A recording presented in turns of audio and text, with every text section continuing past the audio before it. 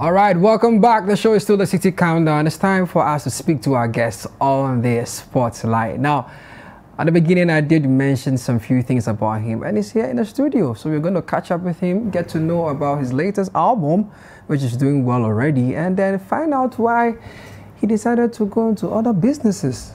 You know what I'm talking about? Yeah. Right? Is that what it is, right? Yeah. But where is that from? It's my grandmother. Oh, is it? You know, when I started doing music, I used to say, yes, boss. But my grandmother is Ghana. So when you say something to her, she says, yeah, instead of yes. So then when she passed away, I changed it from yes, boss to yeah. So, okay, so your grandma knew you were doing music. Yeah. What of your parents? Yeah. They knew you were doing music. Yeah. Is that what you always wanted to do growing up? Yeah, but they didn't accept it till it actually turned into something. Your first single was in 2009, Target Practice. Yeah. Before then, what were you doing? I was in school. So this Target Practice was me straight out of university. Into music? Yeah. But what were you in university studying for? Okay, so when I first started university, I was doing economics. And then I was in UCC. Then I went to University of Ghana, Legon. And I did BFA Fine Arts, Music and Theatre Arts. So right after that, I went into music. So do you think that your background in fine arts and music has helped you with your journey as a musician? Because you're not just doing music, you're doing music as a business. And you seem to be like the poster child for knowing how to do it right. Yeah. I think to a certain extent, yes. Even though I wasn't learning the business side of things in school. I was learning the arts itself. But you had an economics background. Yeah. So that kind of help a bit as well. That's from senior high school to UCC. Yeah, the economics background. But University of Ghana was just theatre arts all through. So I think both worlds combined and have helped me to get to this point. Now, many people would remember you like they once remember you with your brother Kweku T, you know, where you guys did music together and then you decided to, you know, set yourself apart. And for many, they'll remember Vera a lot because of how big and how huge that song was. Yeah. What I want to find out from you is, when did you realize that this is what you wanted to do and go commercial with it? I think from when I was about 18 years old, that's when because I was so stubborn to the point that I got suspended from school 3 times, and they were all for no reasons but leaving school to come and create music in Accra. So I was so passionate about creating music. When I was in a place where I couldn't create, I had to break balance to come to Accra. You're getting frustrated that you couldn't let yourself go to do music. First year, I did it so many times. I got caught, first suspension. Second year, I did it so many times. I didn't get caught, and I got caught 1 time. Second suspension. The 3rd time, my final year, I got kicked out of the school for that.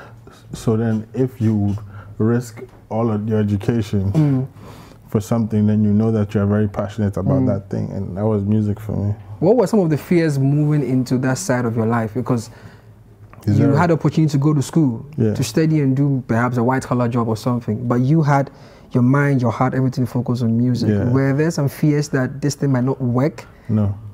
You had a plan? I knew I was going to do it. By hook or crook, I knew I was going to do it. Nothing. I didn't even think about what if this doesn't work. The only reason why I actually went through school was because of my family, and I didn't want to let them down because nobody in my family was really into music anyways. So you're the first to do music in your family, so to speak. Yeah, nobody was really, even from the business side of things, from the creative side of things, nobody was interested in making music. So my mother was an educationist. She has masters upon masters, and so he wanted you to follow suit. Yeah, so I said, you know what, at least just wrap up your education. So as soon as I finished, I didn't even go back home. Oh wow! I was recording in Adenta. Right. So I went from Legon to Adenta to record. So I just continued. That's why I recorded Target Practice with Kweku. Oh. And then from there, things started. The journey was from like when I was 18. So when I was like 22, 23, that's when I finished school. And then a year later, we released Target Practice, and then things started picking up. Now, when I remember Target Practice and some of the hardcore rap songs you used to do back in the day before you started doing commercial songs like Vera and stuff like that, was the switch inspired or influenced by what Ghanaians wanted? Because I mean, Target Practice and Move and Music Alive and Live, all the songs were solid songs. If you're gonna be honest, very solid songs, hip hop songs, solid songs. But for some reason, Ghana form shut and pet songs like that. Ghana and I don't think it's even open 100% yet. Like the hip hop industry in Ghana, especially rapping in English, wasn't something that was embraced at that time at all. So I think my first album, Music, Love and Life, I got so many nominations all over the world, from BET Awards, Channel O, everything. But I wasn't making money from the music. So I had to commercialize the music a bit more, and so to say, dumb it down. Go do pidgin sometimes, feature vocalists who can sing in a local dialect, so that. So that was where the Kobna feature came from. The D-Crime feature came from. Yeah. So you started seeing that, oh, okay, wait a minute, After Target Practice, I knew that I had to switch it up a bit so that I could be more appealing to the Ghanaian masses. And you've been in the business for a decade now, 11 years and more, or even, because I don't know if you officially started doing music at 2009, like would you say 2009 was my first release? Okay. My first official release was 2009 as a group, and then as D-Black 2010. Okay, so 11 years, more or less. Okay, and the journey from that time to now, how would you rate yourself? How do you think you fared so far in the music industry that is always changing their music taste? Well, I've done very, very well, very, very well. I know people that I started off with that have quit along the way, who have diverted course, who have given up, who haven't attained the heights that they dreamt or wished they could. And I'm just grateful that God has been able to bless me to get to this point. I'm very comfortable and I'm very happy with my pace. The pace. But you applied the brakes yourself at some point, where you went off the scene. Yeah. Why was that? Was it because of the other ventures you want to get into, so you wanted to put your focus on that? Because you started running a record label as well. Yeah. You had the likes of Darling Gage, Joey B, what's the name of this DJ Breezy, so was it because of that, or it was because of Castro's disappearance. The last song Castro released was featuring me. Yes, that's not person. Sorry. And then the last song I released before he disappeared was also me featuring him. Yes. Which was Personal Person. Yes. And I was about to release an album at the time. It was my third album, and that was the first single off the album. And we didn't get a chance to perform any of the songs, and then that happened. So I was a bit uncomfortable performing the songs by myself. Because it hit you. Yeah. So I decided to chill on the music for a little bit and focus on the other passions and the other interests that I had, which was setting up the label, helping other artists, the events company. We did the Bukum Banco Aite Paris fight. We did the Stoneboy concert, Fill the Dome concert. This is all under Live Wire events. Yeah. And I built the Club Onyx. Club Onyx, yes. And Oasis Lounge. And then signed some other artists along the line. So it was only until last year that I decided to get back to the music. 100%. Wow. Yeah. So your new album, how long did it take you to put all that together? About a year. I started working. Okay, so last year in January, after Christmas, that's when I decided I was going to get back to the music. So I didn't record an album.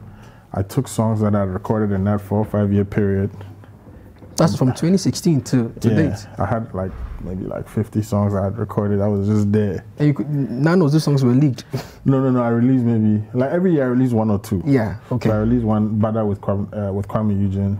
Okay. I released one with Medical called Bottles. I released one with Kiddy as well. So all this while, did you think you were going to release an album? Yeah. As you were releasing the songs, you had a plan you're going to release an album, but you didn't know when? I just didn't know when. Okay. So when I decided, okay, so all these songs, just put them together. Since you haven't promoted them like a proper artist should, let's do a media tour around the world. Let's do South Africa, Europe, America, Ghana, Nigeria. So I started in South Africa. So then I went to America. I went to South Africa in February. Then we went to the US in March. So the plan was to do a big launch in Ghana in April. And then COVID hit. Yes. So while I was in America, I did 2 out of 7 media events, and then COVID hit. Everything got shut down. So I was stuck there from March, April, May, June, July. I finally got out of quarantine end of July or early August, I think. So that whole period where I was stuck in America, I started working on the album. Wow. Because there was solitude, isolation, just nothing to do, yes. So I started working on the album, but then I worked on it so much that I started eating into a second album. So when I got out of quarantine, I continued recording till, I think, March this year. Wow. Then I realized that I had like almost 2.5 albums. So then I went back into restructuring, and I restructured them as 2 albums, Loyalty and Disloyalty. And I need to play catch up anyways. You know, my mates are 5 years. Yeah, because you've been out of the business for a while. Yeah, ahead of me with content. So I said, okay, you know what, this year I'm going to drop 2 albums. One in May, one in October. So we're expecting to see Disloyalty in October. Yeah, October 20th. Do you think Ghanaians are going to get choked with that? I don't care.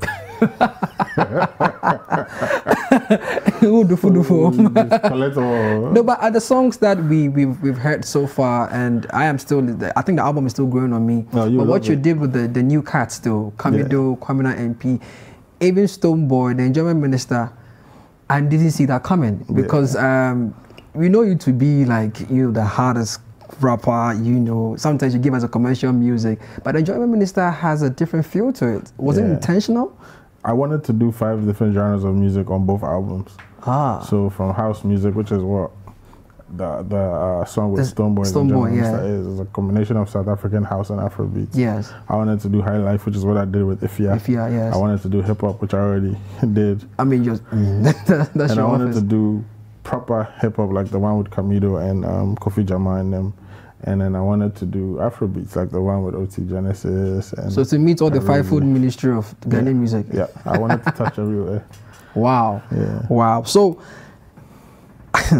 what I want to find out from you right now is, after you drop Disloyalty, which is like your second part of the album, what are you going to go back to continuing the tour that you started that got truncated because of COVID? No, I'm actually starting next week.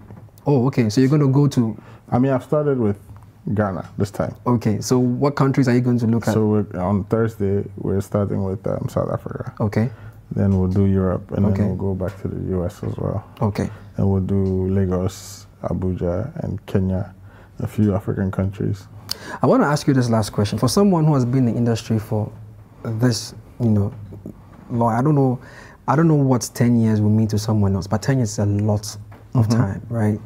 Would you say that the Ghanaian music industry pays? And would you say that is the only thing you need to do? If you do it well and do it right, you'll get your money, or you need to focus on other ventures so that you can guard yourself? So when you say... Because you started as an independent artist, and you had to do some things to support yourself. I think that, you see, it's an industry. It's not just creating music and feeding the people with the music. You need to build... As an artist, I think you need to build a brand that you can use to leverage to do other things as well, because it's an industry.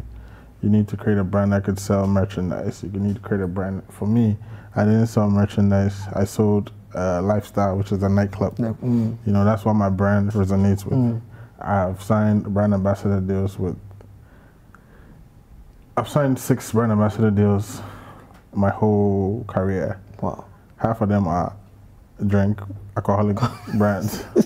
So it's a lifestyle that's what my brand resonates with. So I feel like as an artist, you should be able to build a brand to resonate with a certain lifestyle or direction that you can use to leverage on to make more revenue for yourself. You know, if it's done right, you make your money right. So because now the shows, streaming revenue is almost as equal as show revenue now. Right.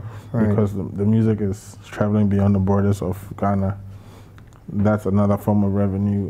The brand endorsement deals are also another form of revenue. And like I said, if you build your brand, you can create your own merchandise. Stoneboy has done it, Sarkodie has done it. So that means you guys are proper examples to look at. I mean, if the young cats are coming to the game, they have you, they have Stone, but they have Soccer to look at. They don't need to. You guys are the apple. I think so. All right, I'm speaking to the man D Black, and D Black, this is your camera. I want you to just tell people where to get your music and your favorite song that has a video on the album. You just want to tell them to go watch it right now. All right. Thank you for having me. God bless you. It's D Black, the Ghana boy, and you're on CITI Countdown, the top 10 songs in Ghana. I want you to check out my new video, D Black featuring Stoneboy and Kwame MP, Enjoyment Minister. Yes, boss. Yeah. Right back.